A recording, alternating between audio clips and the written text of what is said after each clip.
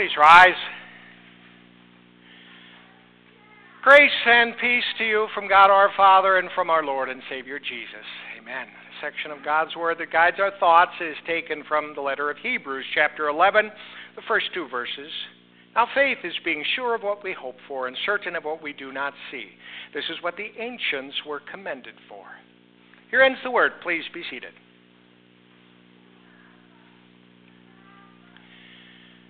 Dear friends in Christ, do you have a role model for your faith? A role model. Is there someone that you look up to and you think of them as an example? Maybe mom or dad, grandma or grandpa, maybe one of the people from the scriptures. Do you have a hero? A heroine of faith? If so, why did you select that person?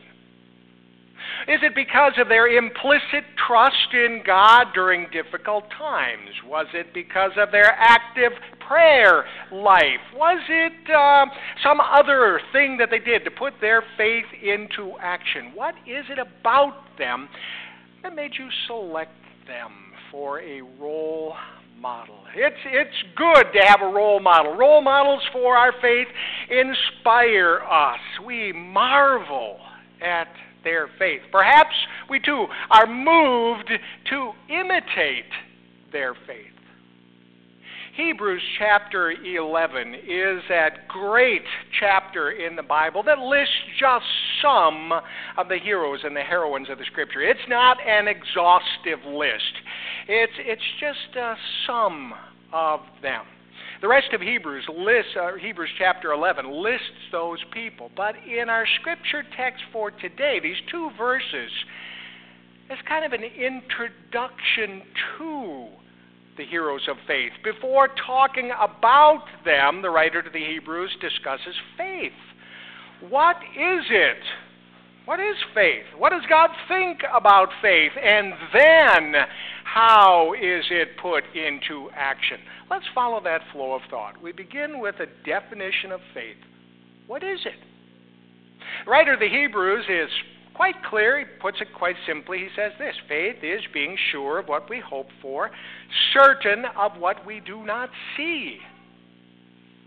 Faith, or even the object of faith, what you believe in, is not something you can see. You cannot pick it up and touch it and handle it, examine it.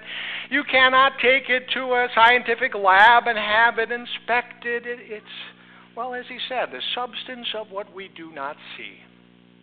As an example of it, in verse 3, the very next verse, the writer talks about the creation of this world. He says, by faith we understand the universe was created at God's command. Believing in creation takes faith. You cannot reproduce it, let's say, in a lab. Oh, you can find all kinds of evidence for creation in this beautiful world God made, but you cannot reproduce it. It takes faith. Faith in something. Faith in the promises of God. You know, faith is not just believing in nothing. It's not just wishful thinking or I hope this happens. Oh no. Faith, the object of faith, is the most solid and sure thing of all. Our theme for today says, followers of Christ trust in His Word, in His promises. God has made all kinds of promises to us, just as I told the children. He promises to be with us. He knows what's happening in your house and mine, knows what's going on. He knows our joys. He knows our disappointments. He promises He is caring for us. God promises our sins are washed away in the blood of the Lamb. He promises to be with us as we work our way toward heaven, and He promises for His name's sake to take us into heaven. Faith trusts in those promises. They are the object. They are what we believe in. That's a very important point. Faith is not just what I think God might do. Faith is not what I hope God might do. Faith is trusting in what He has said. You and I, as followers of Christ, we have such faith. We trust in our Lord and in His promises. But sometimes don't you see yourself in the behavior of that man who brought his son to Jesus for healing? He said to Jesus, "I believe, help me overcome my unbelief." Don't you sometimes see yourself in His word, in His words there? We doubt our Lord. We know what He said. We do have faith, but our sinful human nature just cries out, "Don't be a fool. Don't be a fool and believe in that. There's no proof of any of that. There's nothing solid. Show me your faith. Show me some proof." Our sinful nature cries that out. And so like the man, we say, "Help! Help me overcome my unbelief." And God does.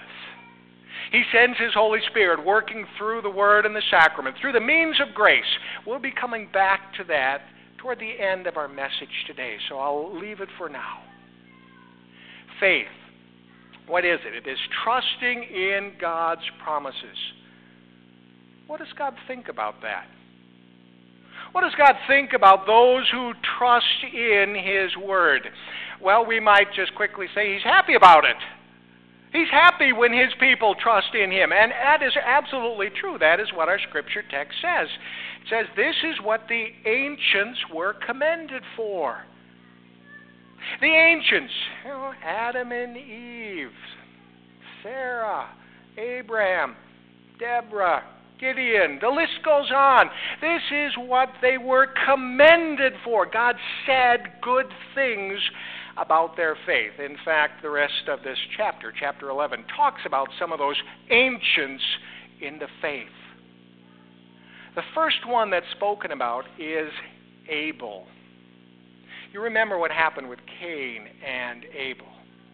They both brought sacrifices to the Lord because Abel took care of animals. He brought an animal as a sacrifice. Because Cain was a farmer, he brought grain as a sacrifice. Scripture says God looked with favor. He was pleased with the sacrifice of Abel, but not with Cain's. What was the difference? Many people think it was in what they brought, but that's not the case at all. It was their attitude. You see, Abel brought his in faith. That's what Hebrews tells us. By faith he brought the sacrifice. Cain, on the other hand, he simply brought it out of a sense of obligation or duty. God wants an offering? Okay, I'll bring an offering. There was no response of faith there, and God was not pleased with that. By faith, Abel pleased the Lord. The next in the list of those heroes of faith is a man named Enoch. We don't know much about him other than he was one of the two people that God took to heaven without them dying. It says Enoch pleased the Lord. And then it says, without faith, it's impossible to please the Lord. We could go on and talk about many of the other examples, but the point is the same in every single case. By faith, they were commended. So it is with you and me.